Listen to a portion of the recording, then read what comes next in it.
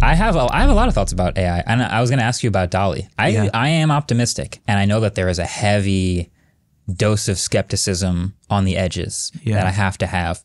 But I think something like DALL-E is a great, interesting example because it lets just project out. It gets better over time. Yeah. Right now, DALL-E can generate photorealistic 1,000 by 1,000 pixel images with a text prompt. Sick. Is that art? That's like kind of the question right now, whatever. Yeah. But let's fast forward. Let's say now sometime in the future, it can give us like a 30-second clip, like a video clip, moving clip. Yeah. Then you fast forward to the future, it gives us like a 9-minute YouTube video. Yeah. Keep fast forwarding. It's giving us the Patriot Act. It's giving us shows. It's giving us a comedy special. Yeah. Is that watchable? Is that art? Is that creative? What is that even? So my opinion is when it is more robot than human. To me, I define art as a human expression of emotion that helps me understand the world and what it means to be human. Mm-hmm. Loss, pain, jealousy, and anger, envy, love.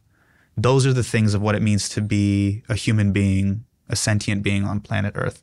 And sure, AI could maybe like masquerade as that. It draws from all previous human expressions. Yeah, and does that matter? Yeah. To me, the thing about a movie or a poem or a song that moves you to tears is the fact that those words were belted from a human being. They're expressing the pathos and the emotion of what it means to be human. Mm-hmm. That's why people are crying at Adele concerts and stuff. Like they can tell that Adele is singing from a place of pain, and it's not DALL-E that is like, you know, programming and, you know. I'll toss this at you. There are entire...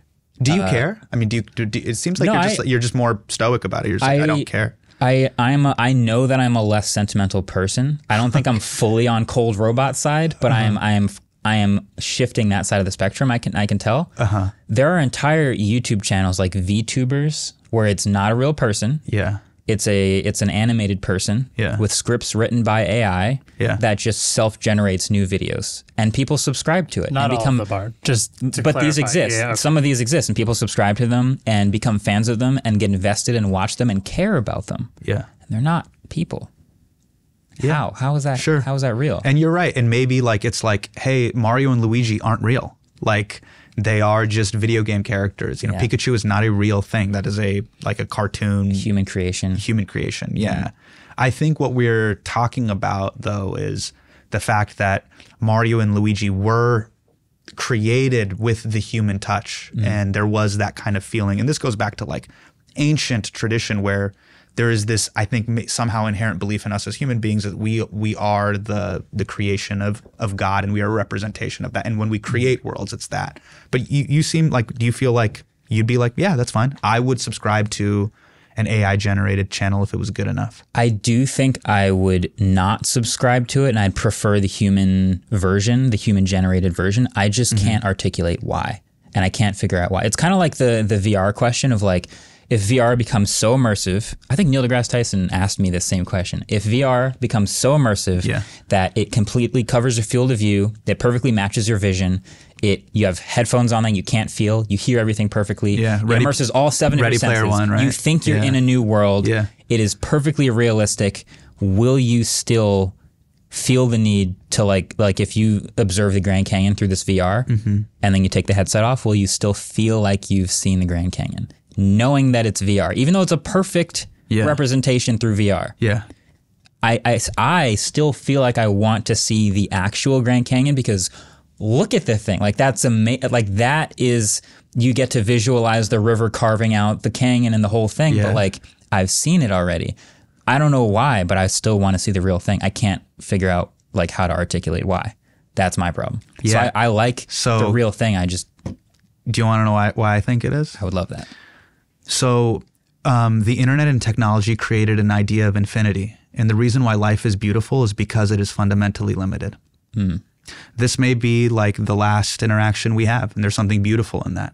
Or like when you say you love someone and they say they love you back, there is that inherent risk. There is that skin in the game of like, I don't know if they are or they're not. And the fact that our memory and our existence is finite makes it beautiful.